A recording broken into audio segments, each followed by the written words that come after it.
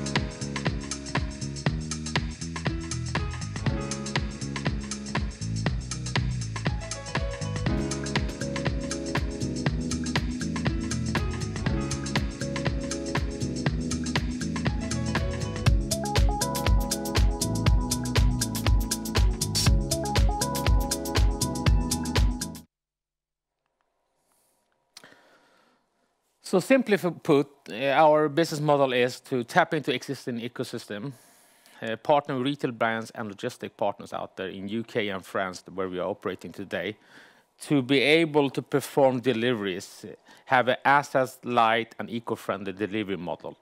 Basically using a crowdsourced model to be able to deliver to the needs of the customers. What we have done is that we deliver best-in-class service with a customer satisfaction of 4.92 and also 99% delivery success for with the first attempt. So what is driving this? How is this possible? Our delivery assistants, as we call them in the crowdsourced model, the URBers, is the backbone of the service. They are performing deliveries by foot, public transportation, cargo bikes, or bicycle. That's actually the easiest and fastest way to access the urban environment. The recruitment process is that we are carefully recruiting and licensing and URBers that we call. And only 23% of the candidates actually are accepted. The URBers are guided by our URB-IT support team and also constantly being educated regarding how to perform best service. And of course, when you're using a crowdsourced model, it's super important to make sure that we have fair wages, we make sure that we have insurance, holiday pay, and pension for our URBers, making sure that they can trust us and perform the great job that we are expecting them to do. So how is this possible? We have a platform that we use to monitor and enable these assignments that we call them. We have an API where our partners and platforms out there can integrate with us that enables us to trigger those deliveries. We have a consumer portal, as you can see to the right here, where consumers have full transparency over the whole process. They know when the product will be delivered to them, where, and by whom, who they can contact if there is anything that they need to be changed. So full transparency and flexibility. So last mile industry is growing, has been growing for several years, and actually been even more accelerated by COVID that we've seen that happening in Europe. So what is actually happening? We have the parcel boom. Basically, more and more people are buying online, and with that means more often purchase also. And with that also come the return process. A lot of packages is being handled and is increasing daily. On top of that, you have the customer demand, basically demanding speed and quality of service. It's not good enough to get your delivery a couple of days later, and you don't know when that will happen. So, and that is something that we see that the logistic companies are struggling with to perform the scalability to handle the parcels, but also the service quality. The third element is the ship from store that we also see. As you saw in the short video, we can pick up, and we do pick up from the stores. And this is something that has been discussed for several years within the industry, but actually starting to come in place during this year. Basically, retailers are looking for how to increase speed and cost efficiency by using the existing store networks and inventory they have and the store personnel, and taking the shortest distance from the product to the consumer. And this is where the stores come in. So timing, everybody talk about timing. Timing is crucial for businesses. You have to be lucky or just make sure that you actually find the spot there. And timing is now for logistics. And we have, URB-IT has shown a proven record that we have a position play. The elements that we have proven ourselves is the scalability. The model is highly scalable. We have expanded to new cities within 3 weeks and a cost of only 7,000 euros to be able to do that. We have scaled our business with 300% over 30 days period. Doing that without compromising the quality of the service. 99% successful on the first attempt. I'm going to pause there because this is a huge number, and I always get a lot of questions about that, but this is actually the fact. 99% successful on the first attempt. We have a customer satisfaction of 4.83 out of 5 during this period, even though we have been growing with 300%. And absolutely crucial for us, our community of Urbers. Urber satisfaction is 4.97 out of 5. Almost perfect score from our Urbers. They believe in us. They find us as fair, with fair employee benefits, etc. And we have done all this without compromising the environment. We have zero carbon deliveries. We don't add any noise or congestion to our cities. And this is something that both our customers, such as retailers, but also consumers are valuing highly. So more proof here. We entered the partnership with DHL last year. We started with one location in Paris. Basically, what DHL contacted us was that they want to improve the customer intimacy and customer experience on deliveries. And this was something that we could provide. They are also looking into green delivery options. DHL aims to have 100% green supply chain within coming years. And on top of that, they are struggling with capacity, especially in highly dense cities such as Paris, and this was actually even more accelerated by COVID. So after proving ourselves and going through the process and showing that we can do what they are asking, we have entered a partnership, full partnership, and expanded our service to another 3 locations in Paris, totally 4 locations, and we are aiming to have 6 in total in Paris. In parallel, we're discussing also expanding the similar concept to Lyon, but other cities in Paris to be able to enable that, the benefits that the DHL is asking for. The customer intimacy, the green delivery, but also capacity to be able to handle that. And this is the ultimate proof for us to get this our model validated by such a big player as DHL, that it actually believes in us and actually continues to add more. So with that said, we are not satisfied yet.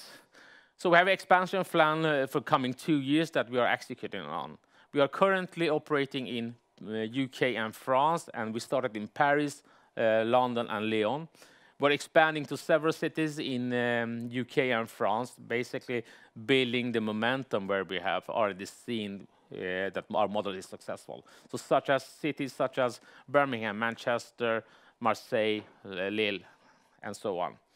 And next phase we are looking into expand to other larger cities where they are highly populated, dense populated, and struggling with congestion and delivery problems, such as Madrid, Barcelona, Berlin, and Rome.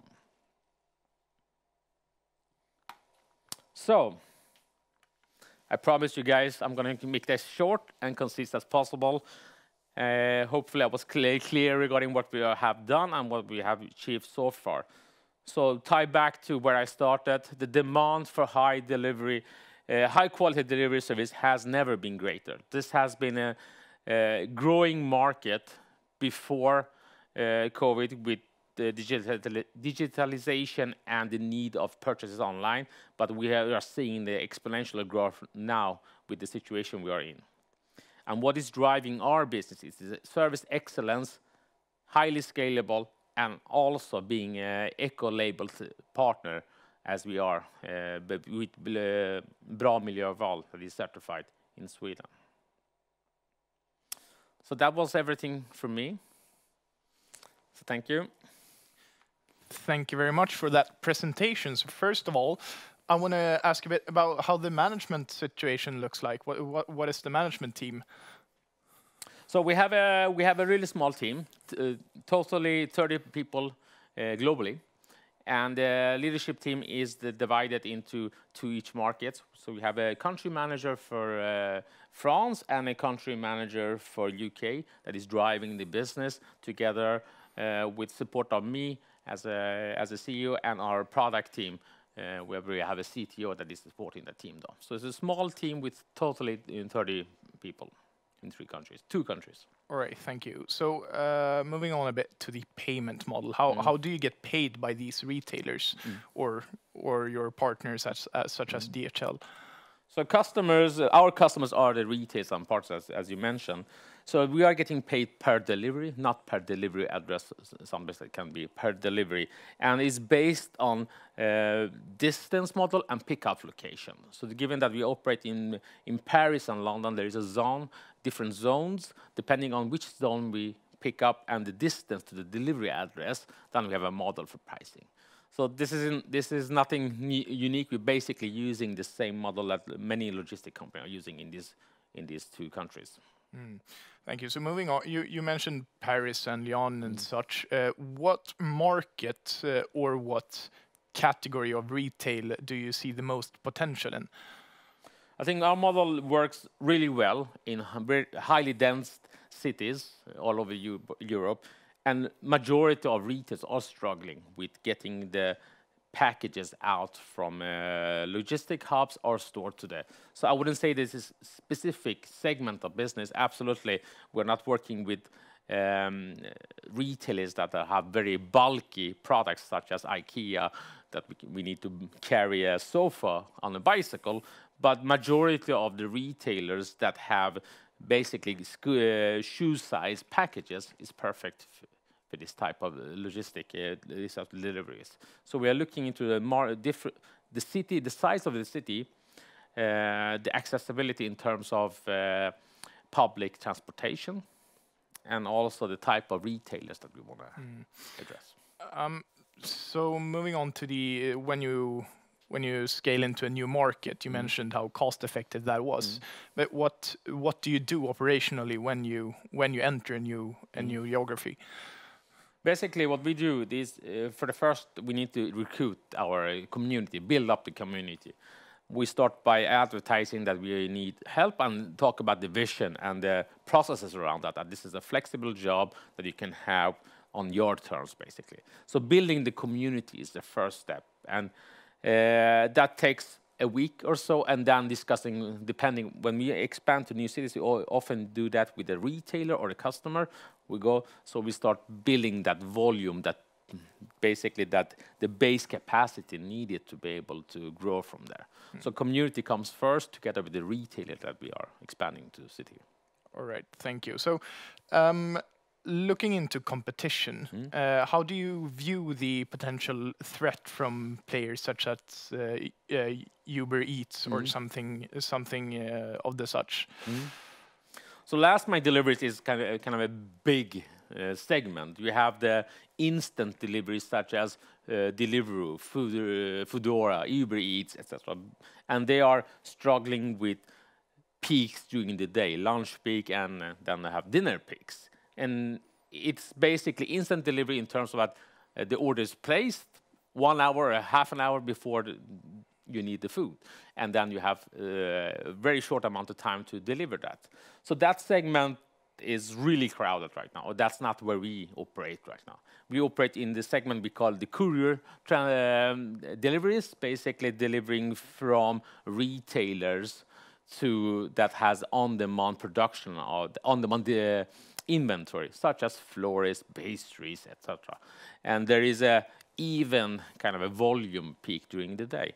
And then we have the parcel logistic, last mile logistic, regarding ship from store, central located hubs we pick from, such as DHL, and those bigger segments. And there is not as crowded as instant delivery, where it's really crowded, but still a lot of good players that are trying to do similar things that we do, that we compete. And I think competition is always there.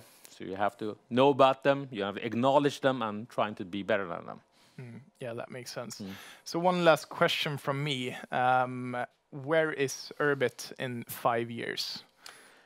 That's a good question. In 5 years, I see our service being operating in the majority of the largest cities in Europe. And I'm seeing that also happening across the US, where you see a lot of questions regarding New York as a potential city to be in, given the crowd, given the volume they're talking, and the struggle they have with the congestion and also with air pollution. So I would say as in majority of the largest cities in Europe performing those urban deliveries, that is crucial for the businesses out there. Thank you. So with that, the presentation is over. We want to thank Kevin for your presentation and wish you all the best of luck in the future. Thank you. Thank you for having me. Thank you.